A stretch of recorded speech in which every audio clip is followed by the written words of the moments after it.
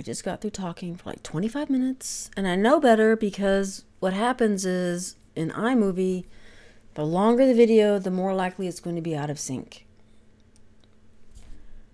And I forget until I go to edit, and then it's like, damn it. So rather than jack around with the audio trying to sync it up, and it never actually does quite sync up, I'm going to make it again. So here it is. I've been walking in the neighborhood trying to, get out there and exercise because the weather's nice, and I need to get my ass in gear and move.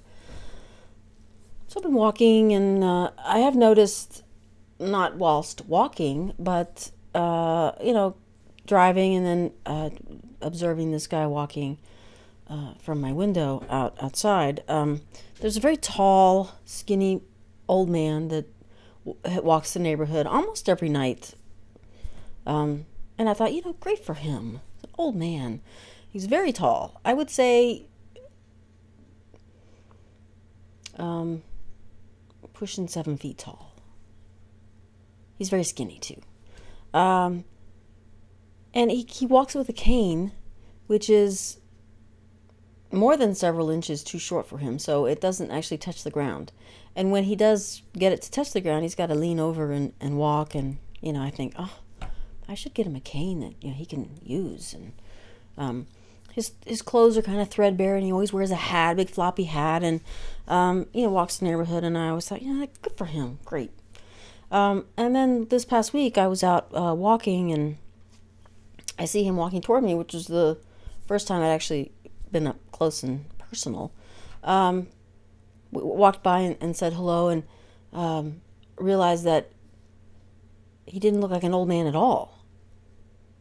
He looked like a young man dressed up as an old man, which immediately kind of creeped me out.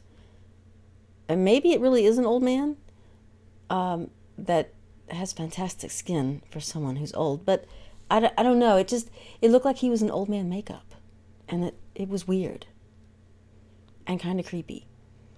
And I said hello, and he didn't, he just kept walking, which up until that point, everyone I've said hello to says hello back. So that was a little, I don't know. It was just weird. And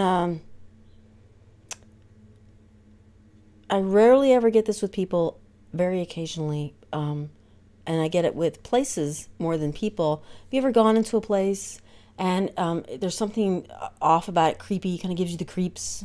I've been to places where I just get this bad vibe or something. I can't put my finger on it, but I'm like, I gotta go. And it just creeps me out. And I just have to go. And walking next to him, I got that weird creepy feeling.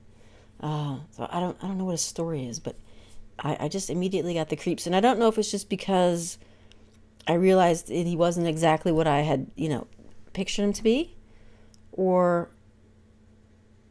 what.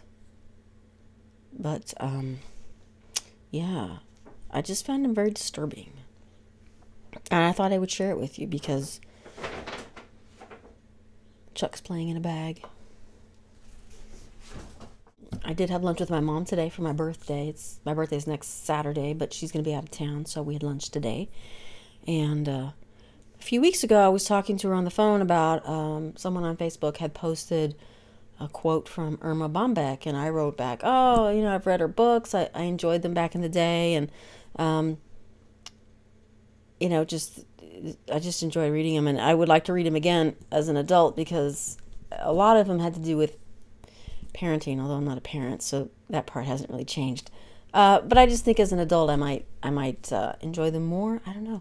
So I was just mentioning to my mom that I might go on Amazon and get a book or two just to see if I enjoyed them again. And so after lunch, she says, I have a bag for you. And I went to the car, and it was all of Irma's books that my mom had. She has 10 of them. And, this one, If Life's a Bowl of Cherries, What Am I Doing in the Pits? I don't know if you don't know Erma Bombeck. She died, oh gosh, in the 90s. Her last book, I think, came out in 93, maybe. And she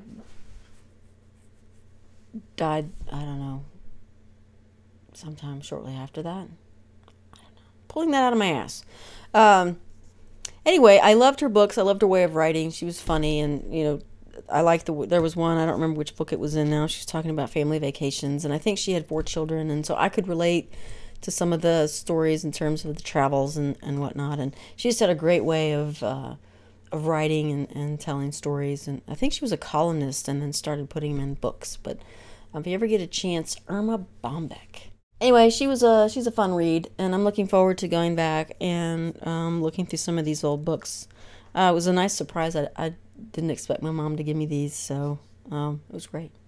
I don't know if these are all of her books or not. I'm going to go on Amazon and see what's left. I have 10, so we'll see if she wrote any more than that. All right, well, that's all I have.